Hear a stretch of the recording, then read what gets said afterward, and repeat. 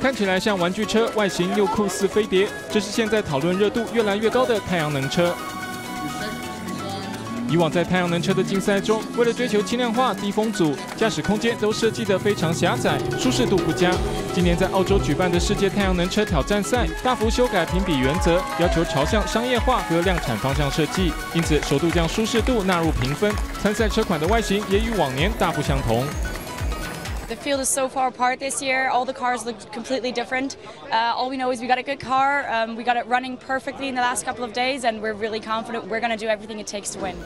10月8号，世界太阳能车挑战赛在澳洲开跑。这项世界级的赛事被视为太阳能车竞赛的最高殿堂。今年一共有30个国家42支队伍参赛，其中也包括了来自台湾的阿波罗太阳能车队，以高雄应用科技大学和圣约翰科技大学共同研发的阿波罗8号参赛。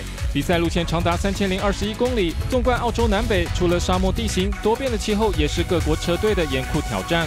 由于太阳能车以太阳能板发电作为动力，追逐太阳就成为车手们的重要任务。So we're looking at satellite images from this morning, and we can actually see the clouds developing and shifting to the east. And this is very important for us because this helps us to decide what speeds we're going to drive, and at what moment we'll be. In certain areas where there's a lot of sun, which is always nice when you're doing solar racing. 2年举办一次的世界太阳能车挑战赛分为3个级别，有倾向流线型车款，而且只限1人乘坐的挑战者级，还有需1人以上乘客的巡航级，以及非竞赛级别的冒险级，让曾参赛的车款也能一起在艳阳下奔跑。 10月12号，由荷兰队的努纳9号率先抵达终点站南澳的阿德雷德，历时37小时10分钟又41秒，平均时速为81.2公里，连续3年夺下冠军。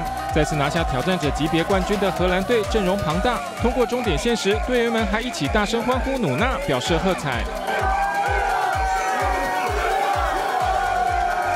Yeah, of course, it's excited. We have been working this year so hard, and after a whole year of working, you end up in this fountain. That's what you want. That's the only thing you want. 另一方面，今年巡航级的比赛强调商业化和量产制造的潜力，因此可以看到由圣约大和高印大共同研发的阿波罗8号更接近于房车外形。